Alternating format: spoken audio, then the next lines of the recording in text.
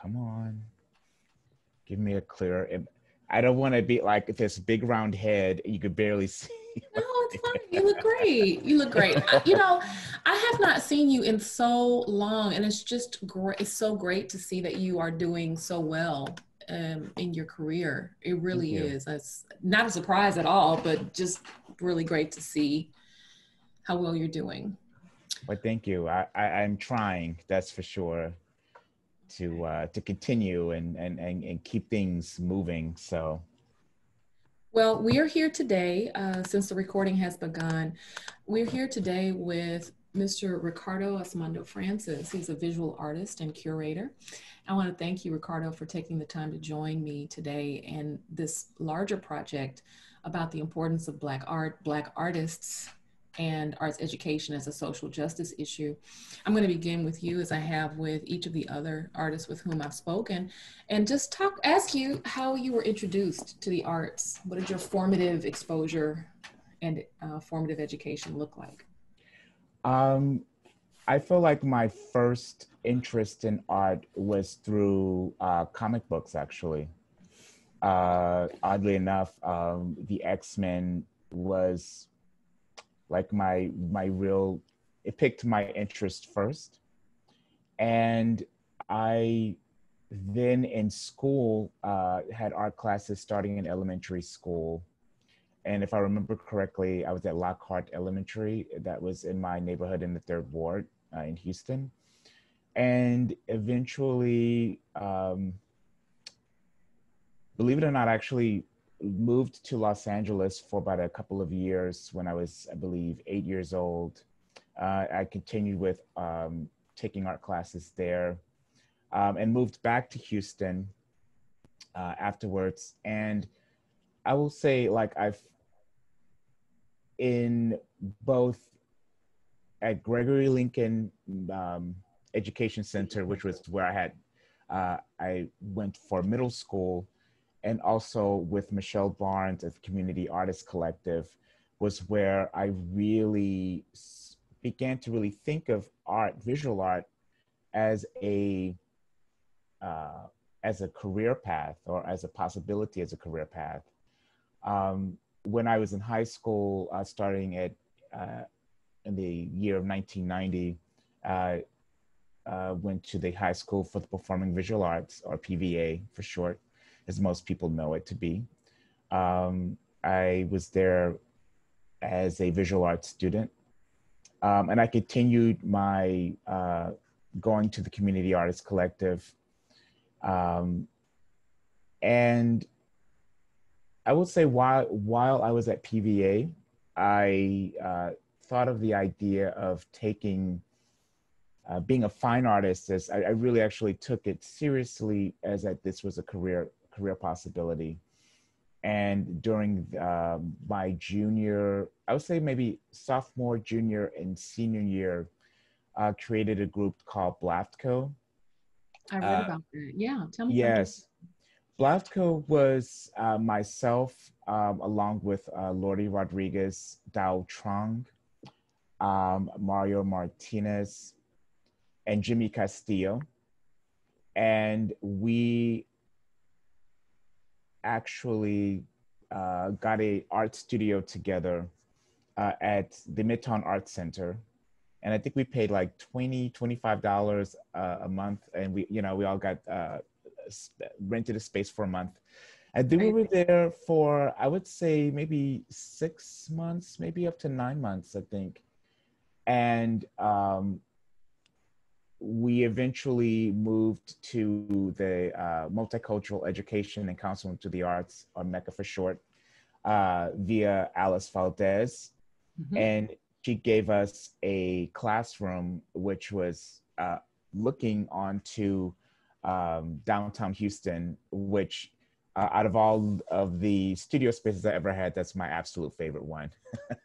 In terms of just the view and just the accessibility to arts education, and seeing an idea go from one's head to learning how to write proposals, learning how to, also request how much, uh, who's going to be part, who's doing what specifically, and then seeing it form into actual um, creation, an actual project.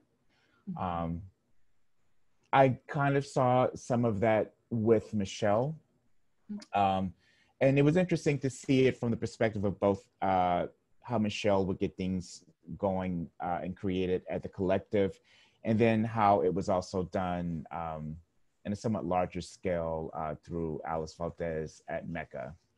And so it just was, if I could say I had two artistic mothers, Michelle was the first one, and then Alice Valdez was the second artistic mother in terms of learning how to work in arts administration as a whole. So yes, and with a different community, right? With your getting in touch with your Latino roots, Alice has always been instrumental in making sure that the Latino or Latinx community was engaged in the arts and traditional art forms, as well as contemporary arts and so forth, performance art, all of that, going out into the schools. Right. So what did BLAFTCO, it's BLAFTCO, what did that stand for? It actually was meant to sound like an industrial company. It does. And it almost is innocuous to like what you would see at the time, and this is showing my age a little bit, what would be in the yellow book or phone book or whatnot. But we just basically took either our first or last names and created a fictitious company name that could be somewhat remembered. And the idea was we would work on art projects together. And we initially kind of like really started with either doing two things, and that was we would curate art projects together, and they would be shown at, like, say, Lawndale or at some community center or space in Houston, or anywhere that we would approach formally, and if they would say yes, we would be like, sure, okay, we'll do it, and we're able to do it that way. Or we eventually did, I would say, most of our projects through Mecca. And in fact, I would say a little more than half of our projects was through Mecca, and the other half was through other spaces. So when you transitioned into your post-undergrad career, you're on the verge of becoming this professional artist, and then how did you make the decision to go back to grad school, or to what was the time period for you between your undergraduate career and then your transition into the MFA program in Baltimore? Oh, I didn't do grad, actually. Oh, you didn't do the grad? No. New York City. New York City was BFA. Actually I just have a BFA. New York was your grad school. Yes, your PhD in art, right now. Yes. Arts and marketing and self-promotion. I'm gonna say I did my undergrad at the Maryland Institute College of Art, MICA for short, in Baltimore. And I must say I loved it there because it was my first real view of seeing a mostly Black city. The hardships and both the hardships and opportunities that were there.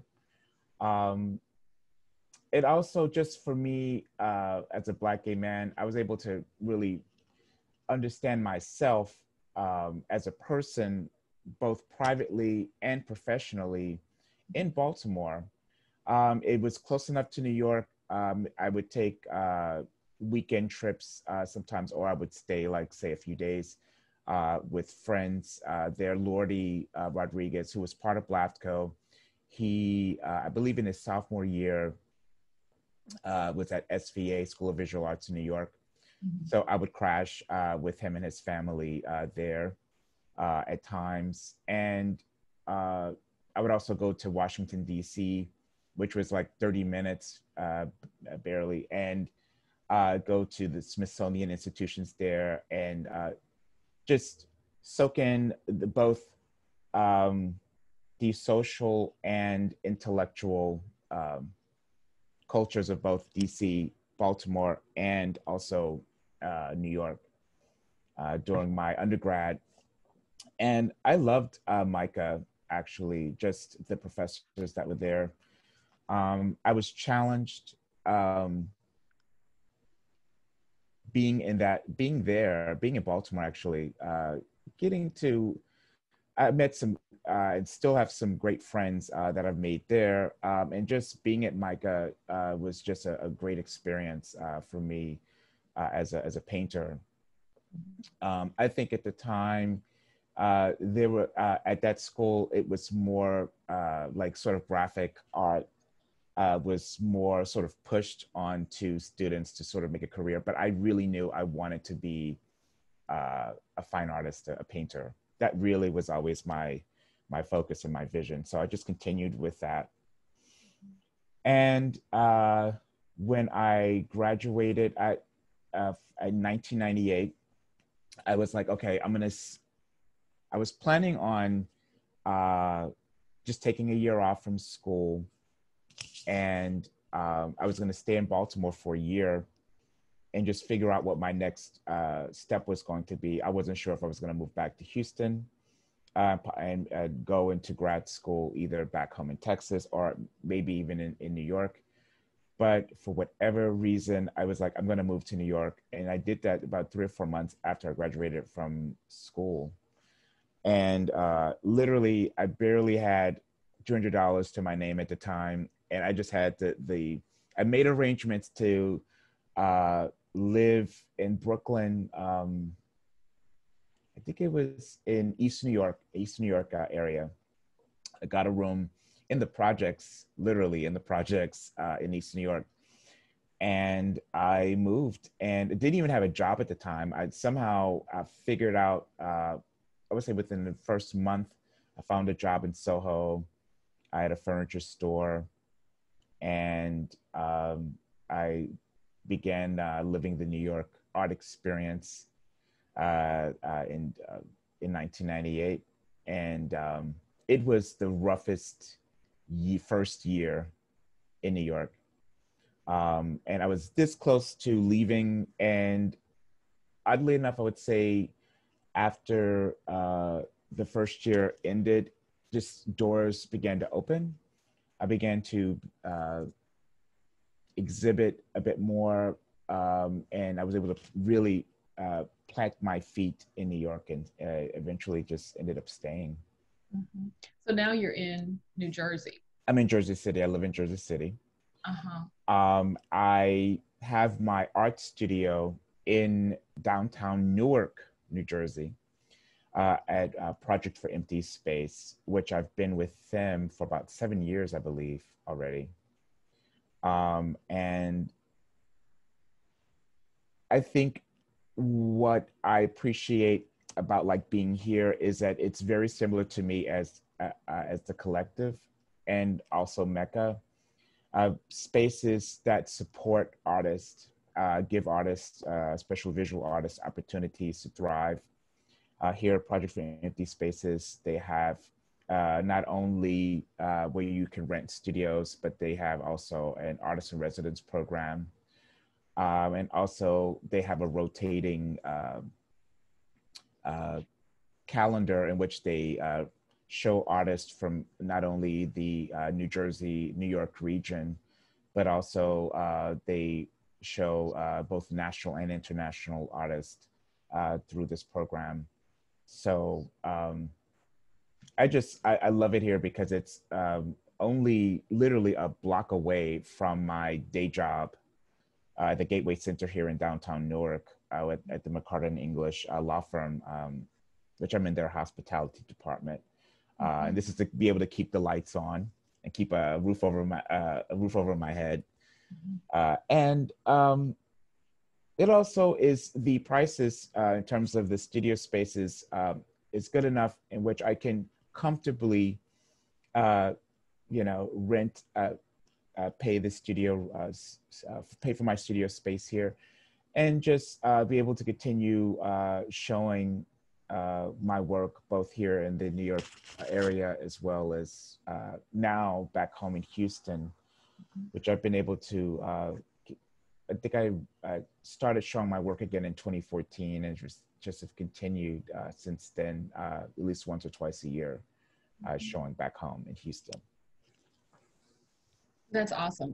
As I shared with Nathaniel Donay, I had aspirations of being a studio artist when I finished from University of Texas in fine arts, and thought that I too would be in New York, and I did not have as much stick-to-itiveness as you have, thankfully, as you have. You figure it out, but I'm sure as being a professor, you figure it out as you just do it. Well, your talent and your ability to, I guess, in a couple of the interviews that I read, and certainly I've looked at the video of To Be Continued. I want to talk a little bit about that. You mentioned how, and maybe it's through these conversations that you've had with yourself over time, not just about, what the work wants to be, but who you are as an artist. And in those series of conversations where you've been very honest and open with yourself, you've managed to produce this body of work that is so diverse and yet has this spirit that candidly presents humanity. All of your subjects are very exposed, if not unclothed. That's not necessarily what I mean, but just they look vulnerable. The subjects look human. And that's part of what I think this larger project is about, right? How the artists are able to see into the human spirit. You said something about how some of your subjects have no idea how you were able to see them so differently than they see themselves, right? And so if you could speak maybe to some of the work that you think, maybe we can load up the PowerPoint presentation, you can speak to those pieces, or to any that you feel particularly proud of, or that represent the trajectory of your work now. I would say for any body of work I have developed for the past, especially 20 years, past 20 years,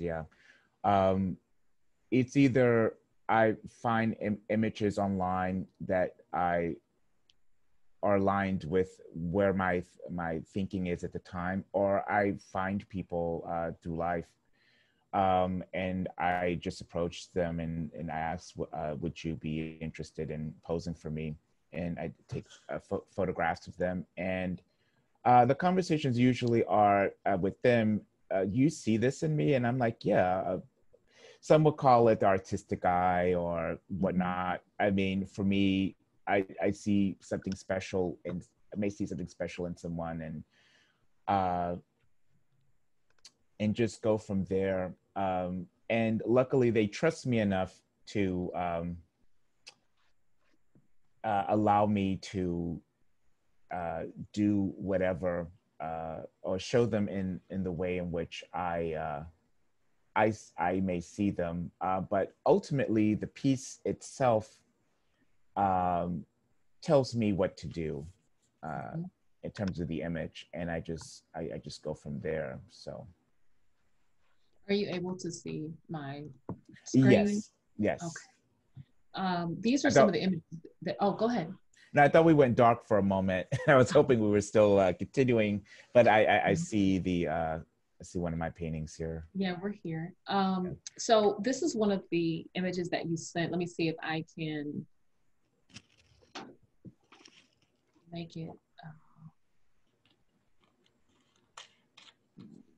I converted some of your images to SlideShare or transferred them, and this is not necessarily my forte. I'm more of a PowerPoint girl, but I think people will get the gist of it. Do you want to Yeah. speak to some of these pieces? So this one, which is called The Man is Lifetime, this piece is really special to me. It was painted, I would say, I think in 2012. So roughly 8 years ago. And at this point in my work, I was returning to working technically with acrylic and mixed media collage.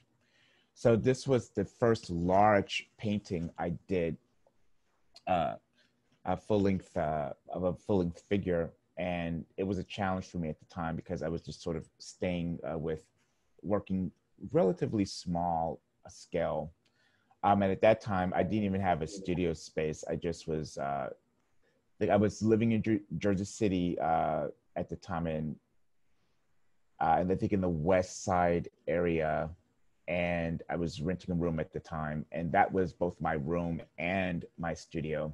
And luckily, my landlady at the time, Miss Azima Ross, I would always call her Miss Ross for short, and she literally put a large piece of wood in one part of the room so that I could just paint.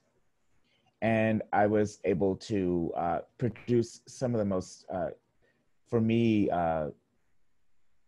special revelatory works that helped steer my career to where it is at now.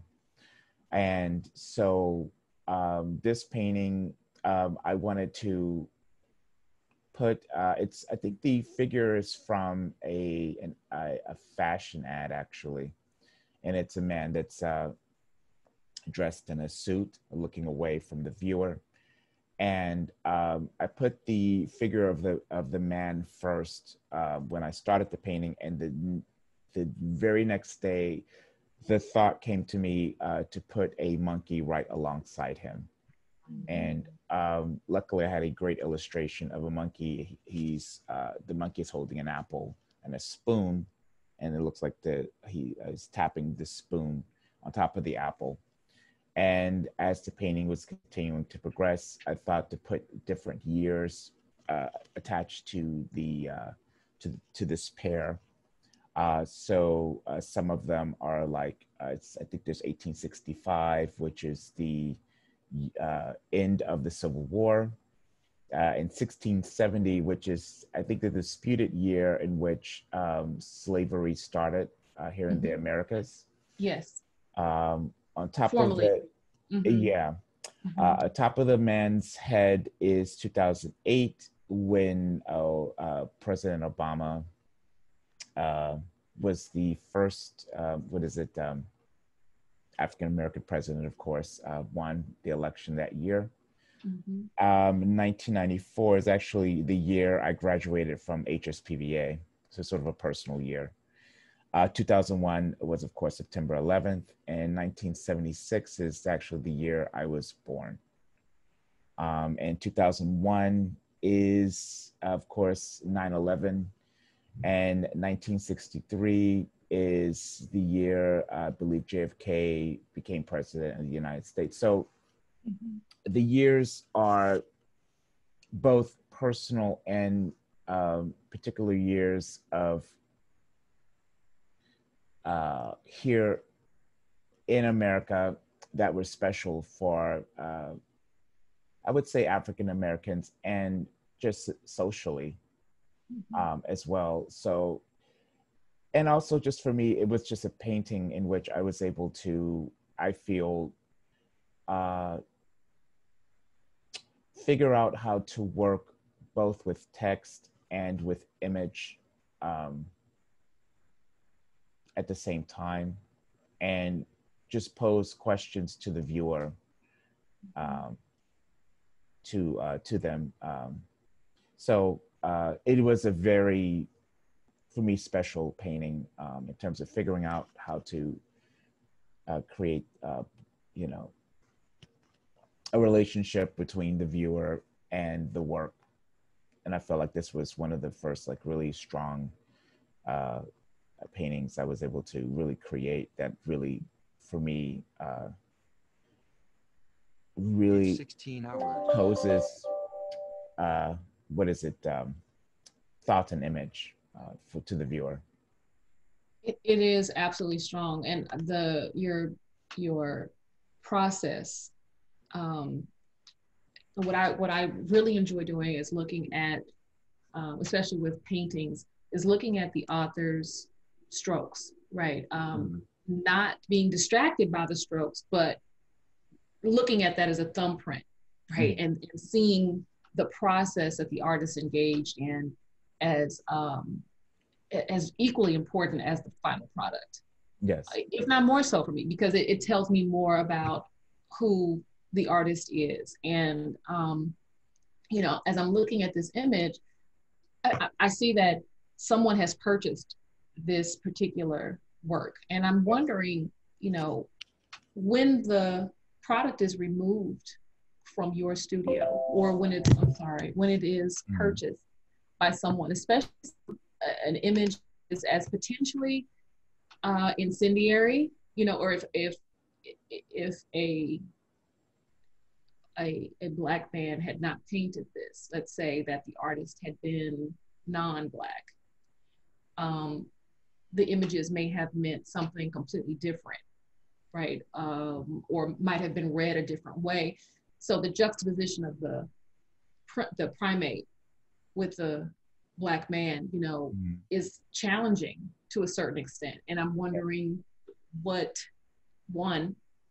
does it matter to you that other people who see this in Mr. McKenzie's collection read it in a way that you had not anticipated? For example, they might think that this is some kind of illustration of origin of the species, right? Or, you know, some earlier notion about evolution as opposed to, you know, your personal renderings. I don't know. How do you feel about that and separating the art from your studio into a place where it might not be read the way you intended? One thing I've always wanted to do, just in general, no matter what time period I was in my own career, is I love for the viewer to have their own conversation, understanding, a connection to my work. So when I did this painting, what's special about this painting is that it's in the collection of another Black person.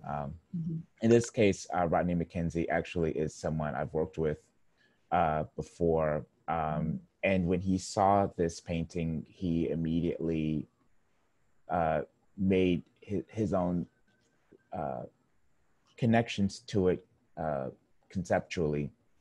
And he just really adores the piece. And being that I believe he lives back and forth between New York and Washington, D.C. And if I'm not mistaken, this painting is currently in his DC apartment. Or maybe it's here in New York, I'm not sure. But no matter what, sometimes we have conversations about who has seen the piece, and some of the interesting conversations he's had with people that, you know, has been in his space and have seen the work, this particular painting, and what they've thought, and this, that, and the other. And I'm always intrigued with how people make their own different connections, or the different narratives they may come up with. And I feel like their own specific connections, are just as important, if not more intriguing, than the ones I make with the paintings. And I really try my best to not have a specific story with any of the pieces I make. I believe that for me, painting is poetry. And the same as how someone will read a poem and they make their own, you know, special connection to that poem. You know, it's the same with my own images, you know, so I really like, important. go ahead, I'm sorry. No, that's a really important point. It is. And I think it speaks to this, what needs to happen within the very uh, hostile social context in which we now live, Mm-hmm. wherein the image of the Black man, the image of the Black female body is already always read instantaneously, right? That narrative is fixed, immobile, Mm-hmm. and when, if each of our lives is a text, a painting, then how can Black artists change or make people pause before they read any particular text, whether that's a painting or a body, a Mm-hmm. situation, and I think that just having that kind of ability, this is why Black artists to me matter, right? This is being able to, sure, all art matters, all artists matter, but if the Black artist's voice is not heard, if Black artists' bodies are not visible, we are less capable as humans to perceive the different narratives Yeah. that occupy space, narratives that exist in the world. And so I love the connection that you made there, and the idea that you don't want your paintings to have a fixed narrative. I think that's really important. Yeah, I believe in putting, there was a point, I would say, I was struggling with algebra in seventh grade. And I actually had a Black female teacher at the time who, she was very patient with me. And she really, I don't think I ever mastered algebra, but one thing that in that class, I felt was significant for me in terms of how I approach painting was, she explained to me that with algebra, as with all math, is that all of the formula is there. All of the elements to figure it out are there.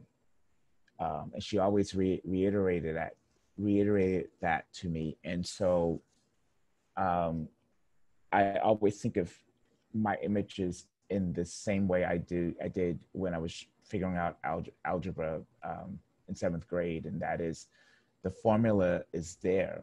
It's really up to the audience to figure out what that narrative is going to be for them, and they just figure out what the painting is going to be, or the drawing, or whatever the piece is. They figure out what that the image is for them Mm-hmm. specifically. And um, for me, um, nothing I do is ever fixed in one particular idea.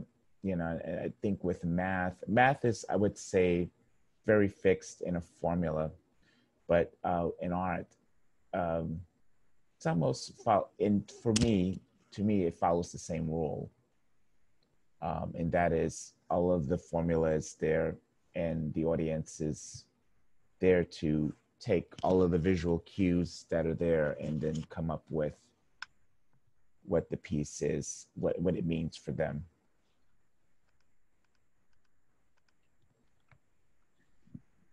La Gaia, El Sol, Orange Lady. Yes. Mm-hmm. So Tell us about this piece. she came a few years later, in a different series that was from I think a show I did called The Mythic Poetic. And what I did was, I was always intrigued with Greek mythology. Mm-hmm. And so she is basically Hera, uh, essentially. Mm-hmm. And Zeus's Hera, daughter. what's that? Zeus's daughter. Is that who? Hera was Zeus's wife. His wife. Okay. Yeah, Mm-hmm. but in this version, she's, Mother Earth, Mm-hmm. but just a very interesting version of what Mother Earth is and whatnot. Mm-hmm. But it's not a specific, uh, like it's whatever, you know, one wants to make of her. I believe, if I'm not mistaken, she is the images from the 19th century, and it is the woman is, I'm not sure what culture specifically she's from. I just know that she's was just absolutely beautiful. The hair is literally these the hair is just was the first thing I noticed, and the just the pose. um I think the pose is just from a few sources, and um it just the dress is from the 19th century as well. I don't even remember exactly what culture it's from. It's probably European in some form. But one thing that I like to do is just mix things all the time from a variety of from a variety of cultures, time periods, this, that, and the other. So, you know, and along the, you know, I just sort of I make things up, you know, and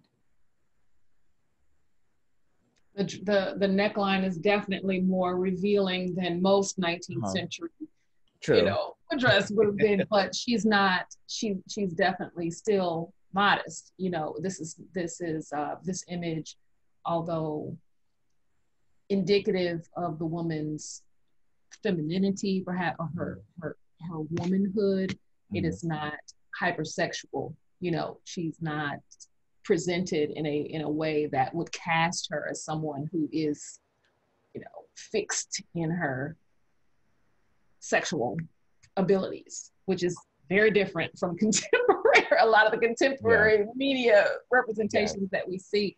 It's the colors are amazingly vivid. I see an element of collage there with, you know, talk to me about the layers. And, you know, there's some things that I see when I first look at the image, and then as I look a little longer, I'm able to see into the piece behind the figure that takes center stage. And there are some drawings back there, maybe some play with the paint. Yes. So for me, one thing that is um, always needed for me is um, I don't like to say again too much of what the painting is supposed to be. I just put all of the elements together visually, and the audience makes up their own narrative in connection to the work. I just for her specifically, the expression that she has. I as I was developing this painting, I I think it was a gold background and eventually became a sort of an orange, reddish orange background. Of, and the bananas that are above her head sort of came almost at the last moment. It was a decision that I wasn't even really sure that of what that was going to be. I just know that I wanted her to be regal in some way, and that did happen. Um, but I just, you know, I think especially as the painting was beginning to come to, its end, it still doesn't have a specific story per se. It doesn't really say this is, or this is that, this is, or this is that. It's just, I feel, for me, a very regal portrait of a Black woman. I would agree. And um, because I think just the image of the woman that of what she is as I saw her from again, she's from the 19th century, probably, the late 18, maybe 50s, 60s, or what so have you. Mhm. she just was very intriguing. I forget exactly what specific culture she's from, but was she's just very captivating to me, and the hair and the just the expression, everything just was enough for me to, you know, Mhm. create this piece and let the viewer make whatever, you know, narrative or story they wish to make of her.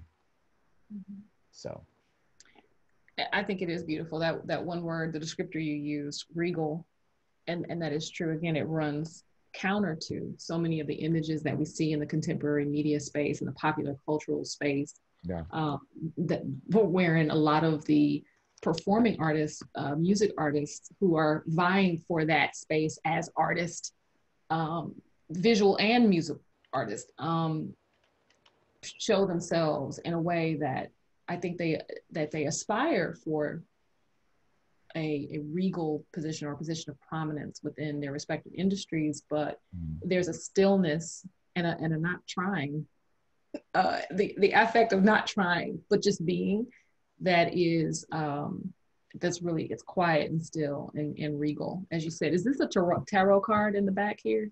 Or what? Yes. Uh-huh. Now, at there is from Mexico, there is, I'm trying to remember, there are playing cards. Mm-hmm. I'm Like tr- bingo or something. yes, and I'm Mm-hmm, trying to mm-hmm. remember. La Luz, Yeah, or no, that's the moon. But there's a game that I used to play when we were younger that mm. had these. I know exactly what you're talking about. I do. And I'm Mm-hmm. trying to remember exactly what The the moon. name of the, you know, the name of the game or what to have you, but they're essentially Mexico tarot cards. Mm-hmm. And um, I knew that when I was creating this series, that when I wanted those cards to be not necessarily that they had to be specifically about what the character is or what so have you, but Mm-hmm. I just for me it's I just knew that the tarot cards helped sort of somewhat a guide or accent what the piece was about. So Loteria. Loteria cards, Yeah. yes, Okay. Okay. that's it, yes, Okay. And yes, it's Luna is moon, but I know there was one that said La Luz and the guy yeah, El Gallo. They had these little. I remember playing that in elementary. yeah, But yeah, really, really interesting, beautiful piece. yeah. It's I was really trying to remember exactly, you know, and there's some uh, others, yeah, yeah. in the back. So this was really interesting to me, and I'll tell you why. I started watching Beyonce's Black is King, Mhm. and in that film, there's a figure, a blue figure that's wandering around, right? And there's no context for this figure, but it reminded me of the Vishnu, um, the images of Vishnu, Mhm. that I had seen in the past. And so when I came across this Rashid as Parashurama, I thought, oh, okay, well, he's not a blue figure, but he's part of that Hindu sensibility or that religious, Mhm. um, ideology, or concepts. And so I'm really interested to know who is Rashid and what was the inspiration for this piece. Well, Rashid is actually a someone that I know. He at first worked at a Dunkin' Donuts close to my day job.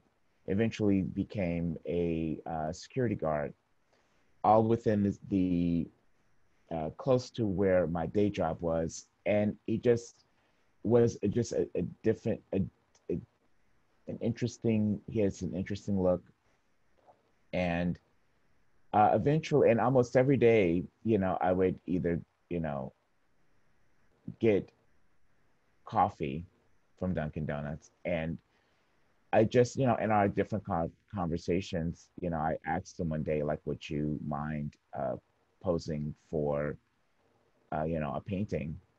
And I always expect the person to say no, actually. Really? And yeah, and he said yes.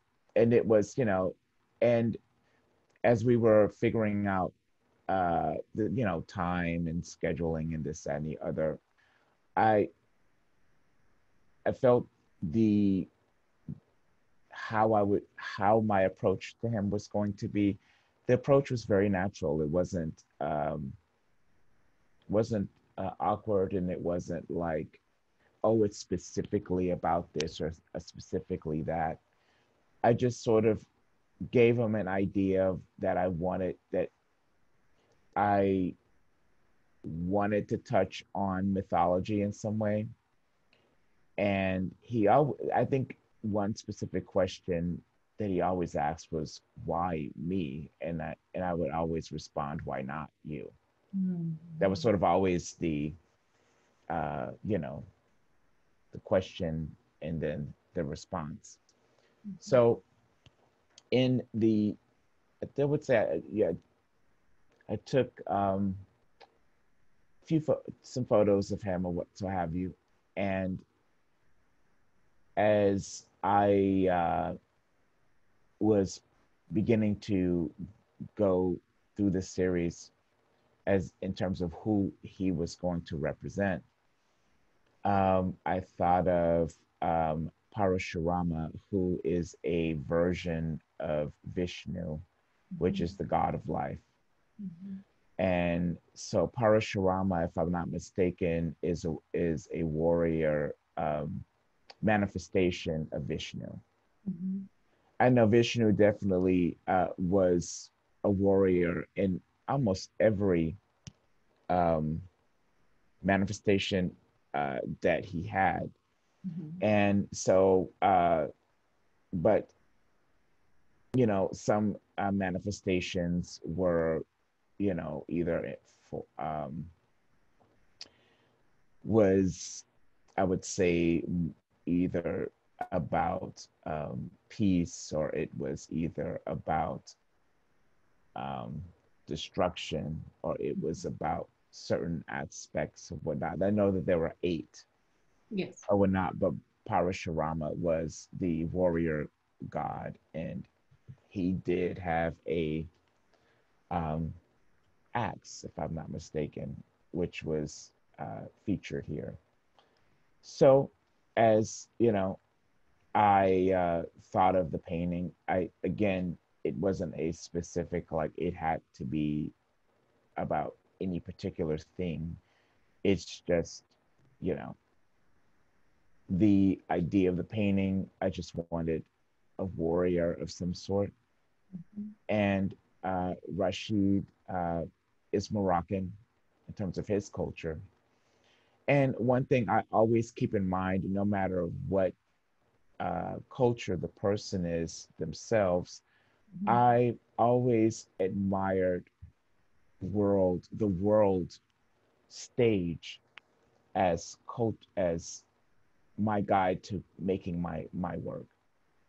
So no matter what time period I've made my work, and no time period of what culture that's guided me, whether it's, you know, Black culture, or or Indian culture, which specifically this really kind of comes from more so, or Mexican culture, or Asian culture, or European culture, or so have you. I'm more intrigued, or I love sort of just having a variety of thoughts, you know, all at the same time in what I do. So you said that you use a lot of birds and butterflies. You know, certainly the pigeons are prominent in this painting, yeah. and you say that they're illustrative of flight, or you know, that they're metaphors for flight. Is there a specific idea? And I know that you don't have any fixed or rigid narratives associated with it, but I'm wondering, typically when people think of flight, like in the books of Toni Morrison, there's always someone flying away from something, not necessarily flying to a destination as Yeah. much as fleeing oppression or fleeing persecution or discomfort in a way that is oppressive. So is there this metaphor, if you could just kind of talk to us a little bit about the metaphor of flight in this particular piece. In this specific portrait, when you think of pigeons, they are a nuisance. And that was really the only sort of point that I wanted to make specifically in terms of making this particular painting. Mm-hmm. However, oddly enough for me, I don't see necessarily the pigeons being really more of a annoying, more as they become sort of a very they just create an interesting tension between Rashid's physical stance with the axe, Mm-hmm. and the various pigeons that are in a variety of different stances themselves, or what so have you. So I know in the Black community, pigeons are. There was a song I think about pigeons, and that was a thing that that was what is it was negative in terms of women. At the time, I think in the I would say late '90s, there was a song about pigeons of what I no more pigeons or whatsoever. Oh, as a counter to No More Scrubs. Yeah. Something like that. Yeah. Yeah. TLC's Yeah. famous, and then somebody came and wrote something Yes. in response Yeah. to that. Yeah. Mm-hmm. Yeah. So Interesting. I kind of thought of it in that dynamic, but that's not necessarily saying this has to be. Sure. Again, this was when I was thinking of using pigeons. Pigeons are everywhere in the world, almost in every culture, every community. They're there.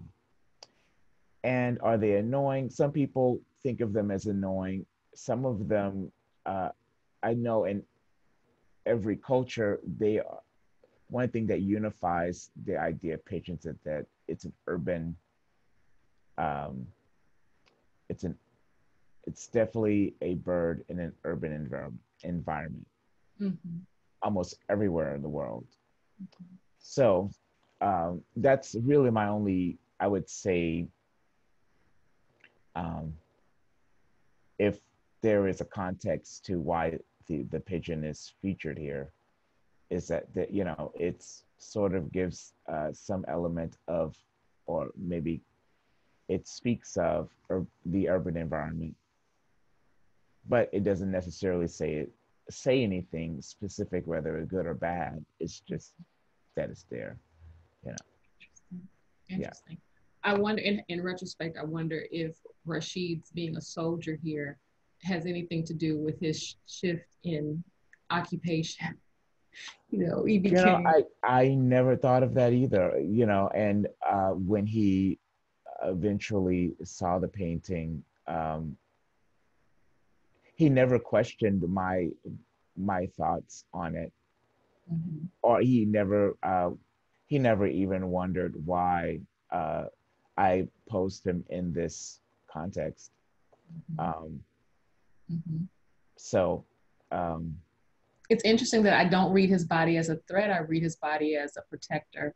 I mhm. mean, even when you would go into Dunkin' Donuts in the morning, he was your protector of the day, fueling you with, it was arming you with coffee. yeah, it was more Yeah, I really forget interesting. there was a particular drink he always made for me.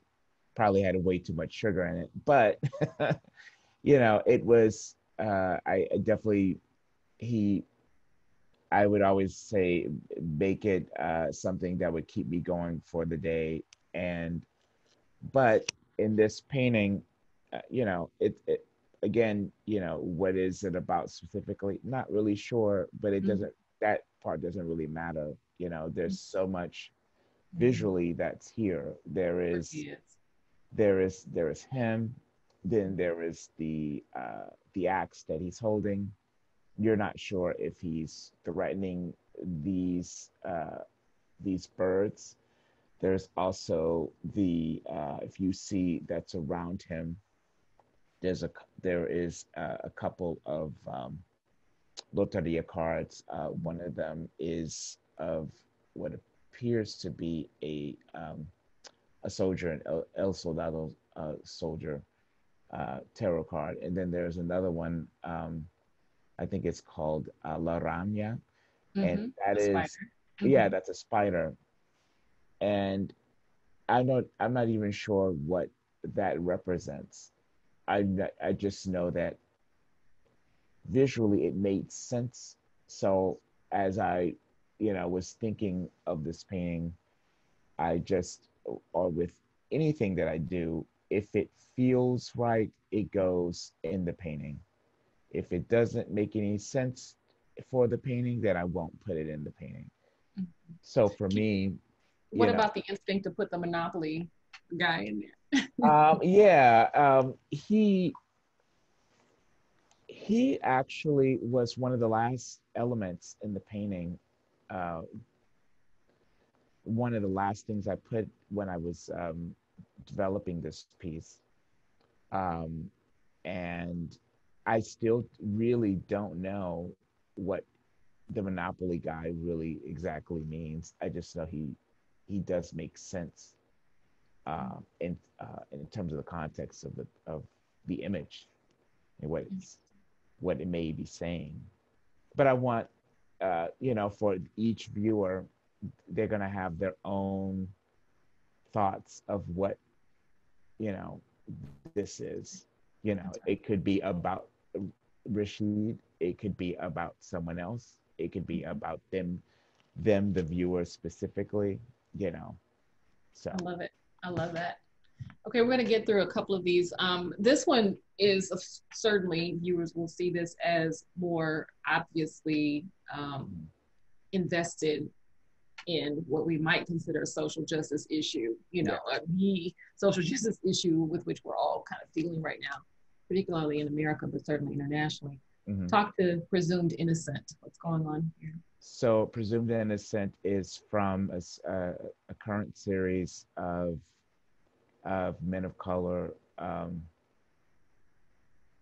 that have been in development, or rather making or what so have you. And it's actually one of the smallest pieces in the in terms of size, because I usually either work really large, or I would say sort of moderate in size, but this is a really small painting. It's only 11 by 14 inches.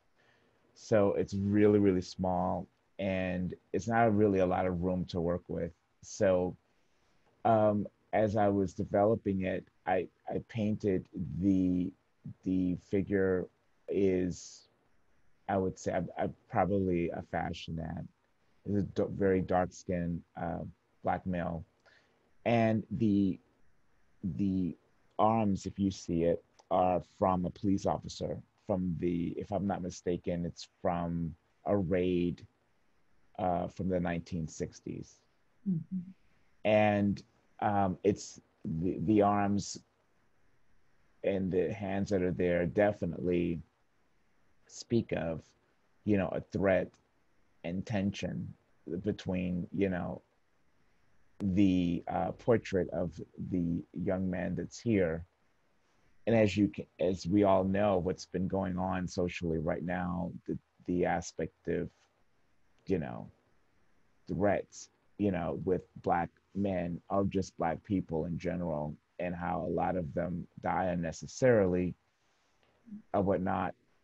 I it is and was for me the reason why I made the painting. I wanted to make, you know, that that needed to be, or has to be the conversation. I wanted that to be, you know, Mhm. why this, I wanted that to be why this painting was made, and needed to be the conversation, and it needed to also be, the point made to the viewer that this is wrong. This is something that's wrong. It's something wrong in terms of how, Black men are always thought of as a negative element, or it's always, and we are seen negatively, you know. So, again, with the, what's interesting is that I think it's from a fashion ad, oddly enough. And, but here, it's used, everything is sort of, uh, again, curated, you Mhm. know, Mhm. one context to another, you know, and in the media, things are spliced all the time, Sure. elements are spliced all the time. So To create the perception and to get the yes, reception that's right, intended. Absolutely. exactly, Absolutely. yeah, Um, it's eerie. And I think it's interesting that the issue is so large, and yet it, the idea around the issue can be compressed into such a small space and still take up a lot of psychological space. yep, This idea is driving a lot of Americans understanding about what it is to be in America these days, and yet it didn't take a huge portrait for you to mm, yeah, discuss it. I think that's really interesting. yeah. I the the uh the gentleman who bought the painting recently, he's a white English man. He's a friend of mine. His name is Neil Gray, Mhm. and he's retired. And he we have discussions about this painting all the time. And this painting is just, it always intrigues him, and we always have a variety of, for him, he one thing that always is intriguing to him is the what he calls flies that are around his head. Same thing. Yeah. Yeah, Mm-hmm. and Mm-hmm. yet they are, if I'm not they are just, they're like from a paper. They're from a paper towel design, and I just made them. They look like to me swarms of insects. Mm-hmm. I was So thinking the exact same thing. yeah. Absolutely. So it's interesting. He saw it in that way. I definitely see it in that way too. But exactly what does that mean? You know, Yeah. um, it's, I see it as like, this is something, it's a universal truth, or it's a universal element, it's a universal, thing or whatnot. So, it's interesting how two people, uh, two different backgrounds see that same exact thing and whatnot, or make that same connection. So And this is part of from your series to be continued, right? I yes, think you shared a couple of slides, a couple of yes, images from that show. yes. Talk a little bit about this. I think we have about 2 additional slides after this one. About this one. So this one is called Seven, and the only reason why it's called Seven is because there are seven slashes of color that's around the figure. And the young man, his name is Andre, um, is the model for the painting. And this is, for me, I would say, there is just sort of a universal, I have a thing with, in terms of any model that I use, is that I want it to be usually a universal statement that's made in some sort. And that statement doesn't necessarily need to be necessarily bad or good. It needs to just be made, period. So in this case, you know, uh, when he was posing for me, it was just a point of, you know, like what is usually in any, with between any artist and the model, you know, making some sort of class, for in this case it's a classical classical what is it, pose per se, Mm-hmm. or whatnot. And in this case it's just a very universally tense, almost what is the term, fetus. It's like a fetus or whatnot. Mm-hmm. Mm-hmm. And as I was going through the poses or whatnot, this pose, I kept going back to this pose, and I just was like, this is the painting I really want to make. So I used it for this painting. And in terms of the painting itself, the birds are just simply the rules of, for artists in terms of, for painters, red, yellow, and blue, which is the primary colors. Primary. Mm-hmm. Yeah.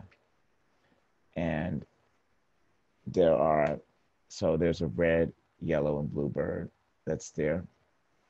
And then there's so many different dense elements that are in the painting around the figure. And you're not, and one is, you know, left with making their own, you know, statements of who this person is, what is it about, what is it saying, specifically or exactly. And to this day, I really don't personally really know what the painting is about. Mm-hmm.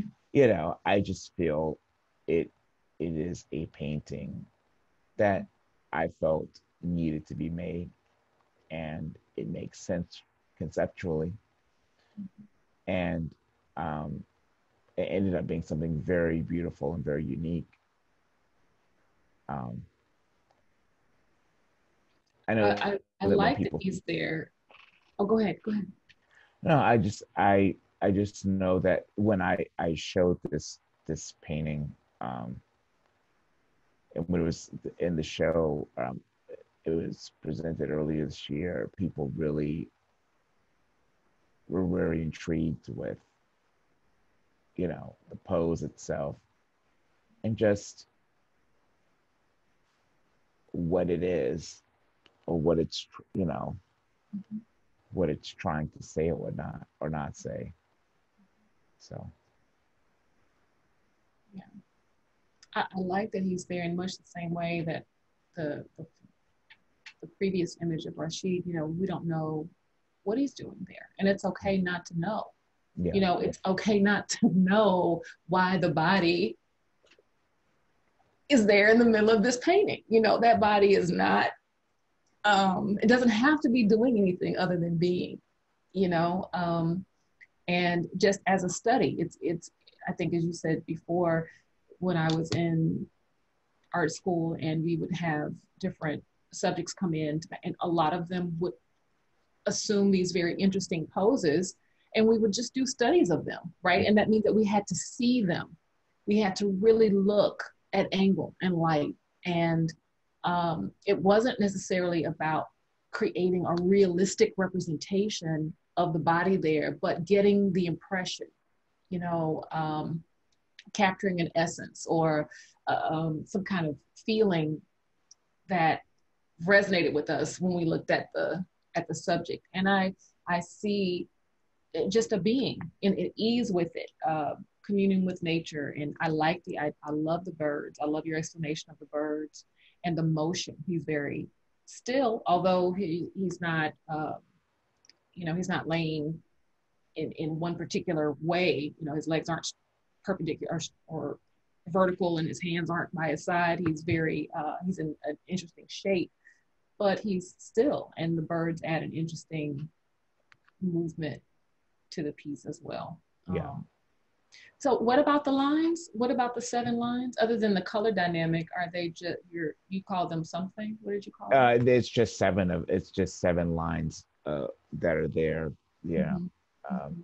I really didn't know what to really call the painting, but eventually it became 7 because of the 7 slashes. That one that's right above his wrist, in one part, and then close to his head, and then also close to one of his legs and whatnot.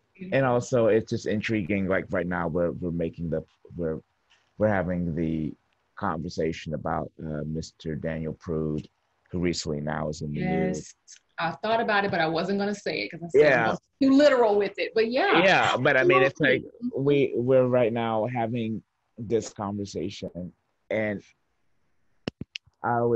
it's always said, art is very related to the times that we live in, and we're having that conversation again now. Amazing parallel. Yeah. All right, I think this is our last slide. Woman with a child. Oh yeah, woman with child, or composition in yellow and purple. And so this is for me kind of is an interesting painting because I remember I would have conversations with my grandmother, and she was a caretaker when she was alive, and she worked for a white doctor and his family, and she would just tell me about the family and whatnot, and why she had to do this and this and the other. And so it's a conversation about race, but for her, she never spoke about race in a necessarily negative per se, a negative aspect per se. It just was it just was so, it just was part of how it is and how it was. And so when I did this painting, I always want to talk about race in a I don't want to make it too much about it's about this. I want to talk about race, but I also don't want to talk about it at the same time. It just needs to be part of the conversation, but it also should be something that doesn't necessarily have to always I wanted to make a beautiful painting too. That's another thing too. That's something in terms of when I'm making art, I think about that. A lot of your paintings feature colors and imagery, even the dress. And this is the second woman that I'm seeing dressed in a way that reminds me of Caribbean or Afro-Caribbean lineage, tradition, culture. And I'm wondering, I know that your father's from Panama, yes, but how much of that, the experience of the diaspora, particularly from that Latino country, is a conscious part of your work? Or do you set out to intentionally include, or is that just part of your DNA as an artist? It just happens that you work in what looks to be, or what could be associated with your Afro-Caribbean, Latino. It just seems to always it's just always there, and I don't even try to have it, part of the conversation or whatnot, but it is, maybe I'm going through some cultural, trying to figure out things culturally within myself. Could be, who knows? But I just, I just know when I made this painting, it made sense visually, and it's definitely a very very beautiful piece. I It feel is. It um, is. I think it's from the review series I did on women that was at the Community Arts Collective a couple of years ago, Mhm. or whatnot, and it's it was it just is a to me a very simple uh, simple portrait of two individuals, yet there's so much tension that is in it. Mhm. So Mm. Very interesting. yeah. Well, I'm so grateful for the time that you've given me today, and I'm hoping that the viewers will see, um, not just in this presentation, but also in the panel that we have next month, Mhm. why it is that Black art is so important and how Black art matters, arts and education matter. Are there any words that you want to share about where you're showing next, or maybe what you see as the direction of your work in the near future? Well, right now I am working on a project called We the People. It's an online show about voting and getting people inspired to go out and vote. It is so important, people. Everyone, please go out and vote. November 3rd, 2020. No matter who you're voting for, just go out and vote. I mean, I'm voting for Biden and Harris, of course. But, I We'll mean, talk about why the of course in the panel but discussion. yeah, but I just feel like, Voting is important. Americans don't take that, they don't exercise that enough.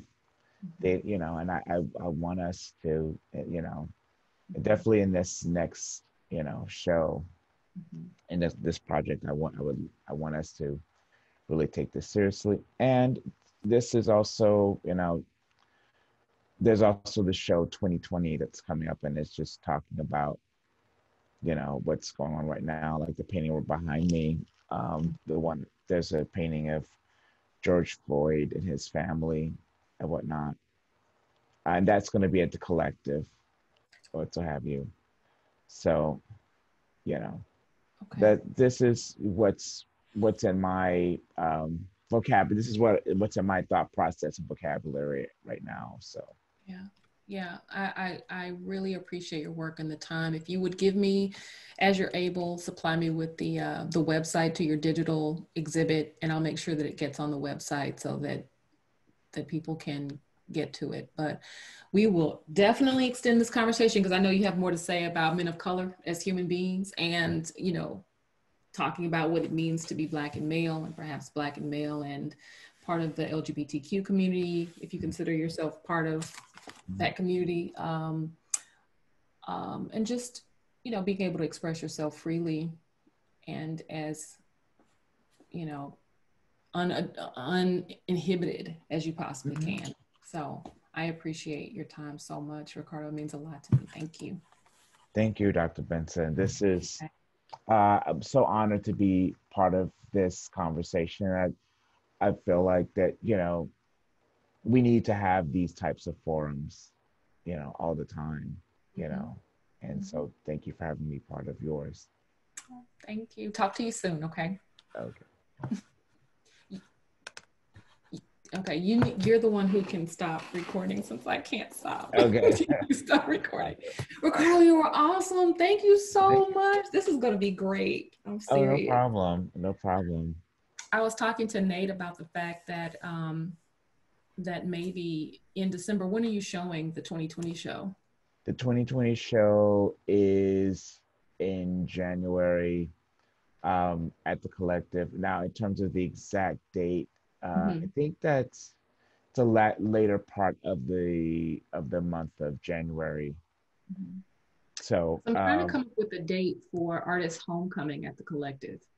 You know, there hasn't been an opportunity really for so many of the artists who have been either exhibited or, you know, taught workshops or just been in any way affiliated to come through and just kind of reconnect, you know. mm, And I'm really grateful to you, just on a personal note, for continuing to show your support by exhibiting at the collective. As you know, mommy has given her life's blood, and I don't think that uh, certain municipal organizations have treated her well.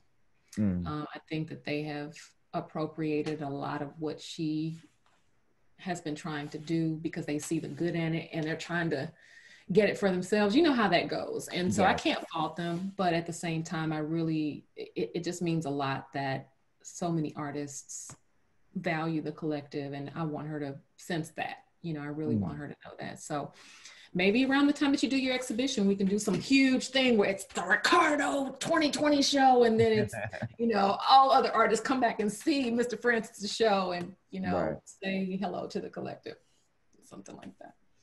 So that's cool. Well, good luck to you. Let me know if I can help in any way, if you need anything. Thank you for having me part of your project and part of this conversation. And I cannot wait to have continue with this with you and see the other aspects and other people that you have and the other different conversations that you're having in this project. This is needed. This is needed right now. All of what's happening around us is needed right now. So I'm just glad. I'm very honored to be part of this project and part of this process that we're having right now. So thank you. Okay. All right. I'll send you an email. Thanks so Okay, much. for Okay. sure. Bye. Bye.